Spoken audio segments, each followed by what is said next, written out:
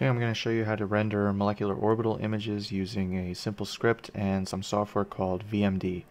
So here I have a structure that I optimized using DFT on an HPC. It's a radical which should be located in this position right here. As you can see from my calculation, I have no imaginary frequencies. There were no constraints in this optimization, so this should be a stable minima. This was generated using Gaussian 16 calculation. We generated it at the PW6B95 with D3BJ dispersion and the Def2 TZVP basis set. It's a standard input here, and the only things that I need to generate a series of cube files is one, I need the checkpoint file, and I need a successful log calculation, or a successful log file. And these two files together contain all the necessary orbital information that you need in order to generate the molecular orbital images. So I ran this calculation over on our HPC and got those successful outputs. And to make the molecular orbital images, we're going to use cube files corresponding to each MO or spin density. So the way that I do that is I like to make very high resolution ones to make nice quality image files. So we're going to get really high quality images out of this.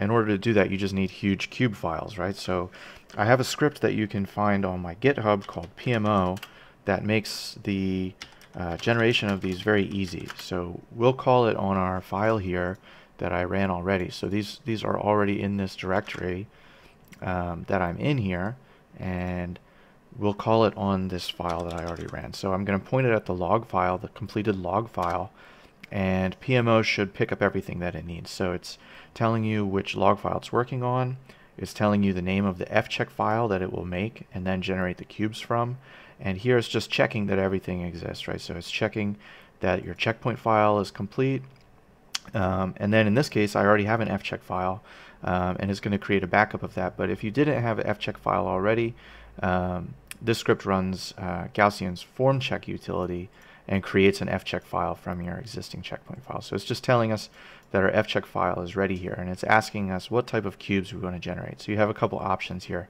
and you can do multiple things with this script, right? So in our case, let's go ahead and render the FMOs, so the HOMO LUMO. So we'll select option 1 and press enter, and it's telling us now that we've selected HOMO LUMO and asking us if we want to do any additional cubes in our calculation. So in this case, yes, we have a radical, so we also want to look at the spin density. So I'm going to select now option 3 and add that to my list here. So I could also enter a range of MOs. So say I'm interested in HOMO LUMO and then HOMO -5, LUMO +5. I just need to look at my fcheck file and confirm the orbital numbers, and then I could enter a range here. So I could do, let's say the HOMO was 20 and the LUMO was 21. I could enter a range of like 15 to 25 here, and I would capture HOMO LUMO plus all of these other MOs in the same script. So that's another option that you could do here. But in our case, we just want to see HOMO LUMO and the spin density. So I'm going to select no. And now I'm just going to confirm that I have everything that I want here. So I do. Press yes. And in this case, this script is also going to generate a sbatch input file. So TAC, the HPC that we use, uses sbatch job management. So I have a template file which you should put in your home directory, wherever you put the pMO script. I'll have a README that you can see on the GitHub, but this template should be in the same folder here. So what we're going to do here is we're just going to specify how many hours. So this is generating about 3 cubes. These are high resolution cubes, so I would expect this job to take somewhere between 1 and 2 hours, but just to be safe, I'm going to select 2 hours here. So now my sbatch template should be created. It should contain all of the cubes that I need, and we'll go ahead and submit it just to kind of illustrate how to do it. I already ran this for this particular calculation, so we don't need this job. We'll just go ahead and cancel it here. But the output of this, we should have 3 cube files as an output, right? So if we check our file here, you should see the job name and then like some MO headers. So if it's HOMO LUMO, you should see HOMO or LUMO. These are particular MO numbers, but the file extension should be .cube. And these are really big files, right? So I already downloaded one over here a couple here, right? So we'll look at the MO and the spin density, so how to render both of these here.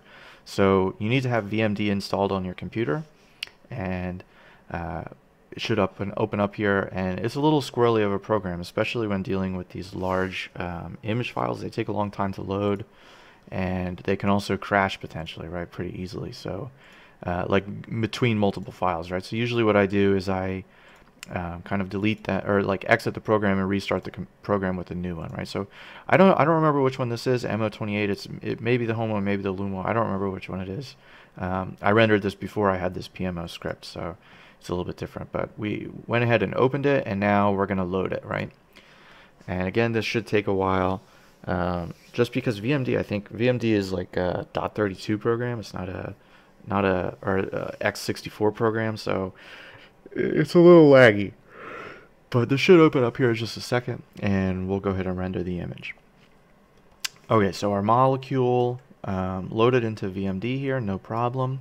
And what we're going to do next is we're going to create representations for our different phases of orbitals here. So I have a script already that does this, and it's much faster when you're doing a lot of these jobs to just use a script, but we'll also look at how you would do this individually. Okay, so what happened here is I now have differently colored phases for my two lobes of the MOs here. So all it's done is it's created isosurfaces. So these lobes here are just isosurfaces, and we can do this manually, right? So let's pretend we didn't have any of this. Okay, so we'll create a new representation, which is CPK, and we'll change it to isosurface here. Okay, so now we have this particular phase, and this is a good value here. This ISO value 0.03. This is a good value here that will give us good shapes on the MOs. You may have to change this like 0.02, 0.04 to get kind of the right images for your interest, but that's kind of what I like here. So the next thing is probably this will be on a different thing. You want to make sure that this is solid surface, and that this last box here is isosurface. Okay, so we have solid surface, isosurface. And then we want to change these, right? So let's make the positive phase, in this case, let's make a green 2. I always think green 2 looks nice. And this right now is opaque, right? But maybe you want to see the skeletal structure underneath. So we'll change it. We'll change it to glass 3. That way we can see the CPK structure underneath of the MO lobe here.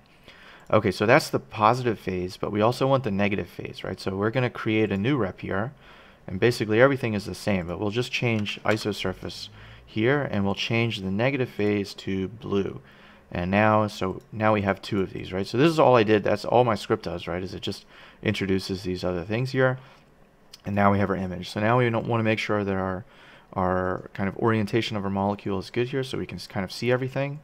So that looks pretty good right there. It's good enough, right? So the next thing is we want to use a rendering technique that's going to give us a nice image, right? I kind of like it better like this.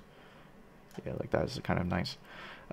So here we're going to create tachyon with internal memory, and we're going to find a location to save this in. So let's go ahead and save this here, and we'll call it BMP to make an image file. Oops. Okay, save, and now we'll remove this explorer, and we'll just click start rendering. And on my computer this doesn't take very long. It may take longer on your computer. I don't know what kind of stuff you're working with over there, right? So now we should get our image, right? So we get this nice quality image here as the output of that. I also said that we could render the spin density, right? So we can do that too. We'll exit out of here. Okay, we'll restart VMD. Just making sure I'm under my time limit here, 15 minutes for YouTube. Okay, so now we also had an output from our calculation, right, of the spin density. So that will be a -sd.cube. So we'll load that up the same way.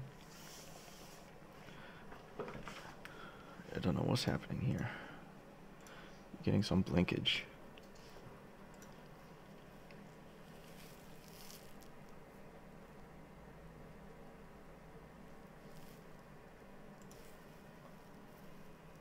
This one's taking longer. There we go. Okay, so now we have our image loaded in here.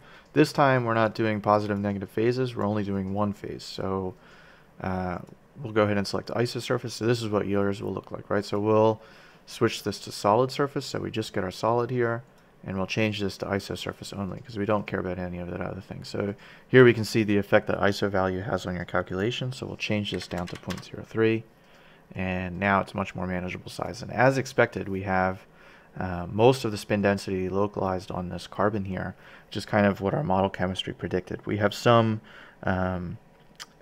overlap into the conjugated ring system here, kind of at the ortho and para positions as expected. But we want to change this to a different color, right? So depending on your project, you may have different atoms, but I find that usually blue, unless you have nitrogen atoms in your molecule, blue is a pretty good color, right? So blue looks nice is how I differentiate. But say you had nitrogens, right? You could just pick green the same way, or yellow, or whatever color you're so inclined to pick. But same thing, we just make everything look nice in our picture here. To move things around, right, I'm just pressing T on my keyboard to swap to translate mode, so that lets me move the molecule. If I want to rotate, I just press R, and now I'm in rotate, right? So it's two easy ways to do this. Finally, we do the same thing. We select tachyon. We'll put it in here and pick the SD file extension. Make a BMP. I think I have like dyslexia this morning. And we'll move this explorer, and we'll render our image. And now we have this nice image of our spin density ready to go into our paper. And that's how you do everything, right? So you can render MOs, you can render a range of MOs, you can render spin density, all with this handy pMO script. It's very easy to do, and you get nice quality images out. So I hope you enjoyed the video. Ask any questions in the comments. Thanks.